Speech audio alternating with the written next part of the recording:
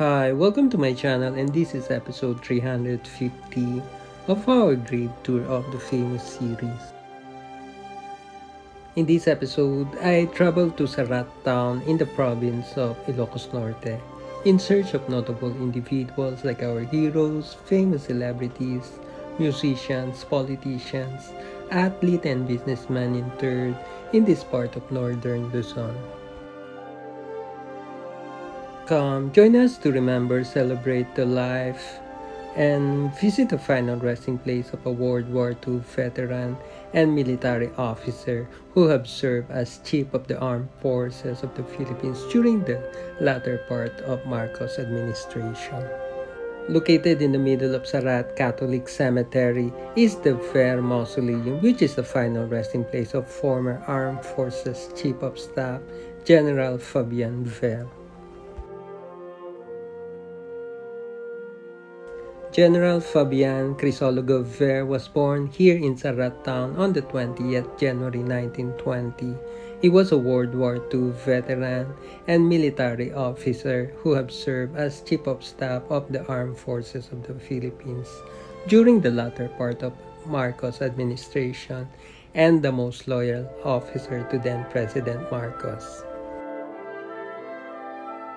Ver initially studied at UP but did not finish when the war broke out in 1941. During the war, he served as guerrilla intelligence officer with the rank of 3rd Lieutenant. After the war, Ver resumed his studies and graduated with a degree of Bachelor of Laws from the University of Manila. In 1963, Ver also graduated a degree of Police Administration from the University of Louisville in USA.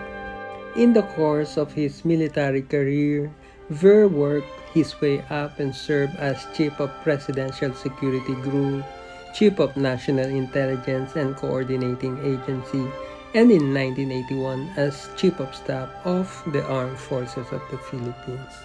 As AFP Chief of Staff, General Ver was linked to the assassination of opposition leader Ninoy Aquino in August 1983.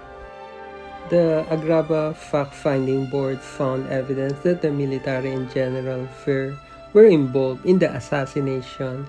No intention of undermining the course of the country. The 26 defendants, including General Ver, attended the third day of the hearing. The journalists who'd taken pictures at the scene of the murder moments after Benigno Aquino was shot.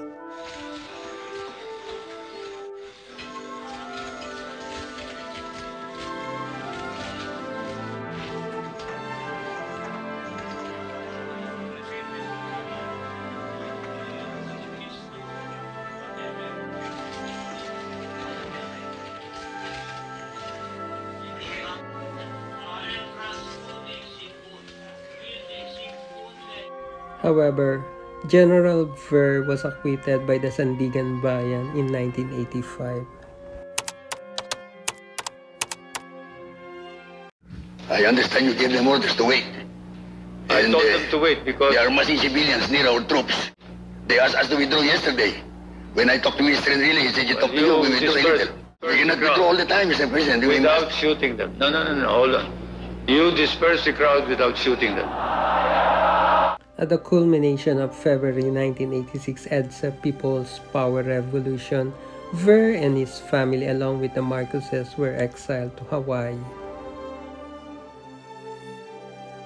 To avoid possible federal charges, Ver left US and stayed with family in Mannheim, Germany until he was allowed to return to the country during President Estrada's administration in 1998.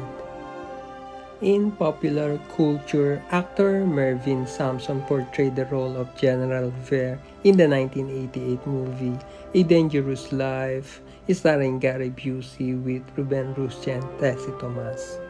Assassination of former Senator Ninoy Aquino has to all Filipinos become a national tragedy and national shame. General Ver, have you ever heard of a plot planned by the friends of the president?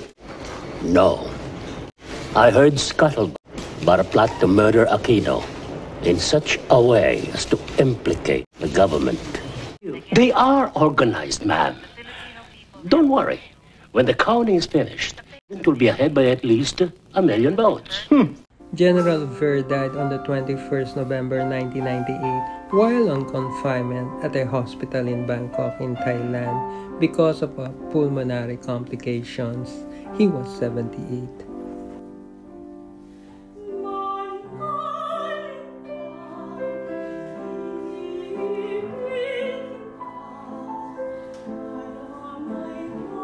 In the next episodes, we will post more video of the continuation of our visit of more notable individuals here in northern Luzon, such as in Ilocos Norte, La Union Mountain Province, Tarlac, Zambales, and Bataan.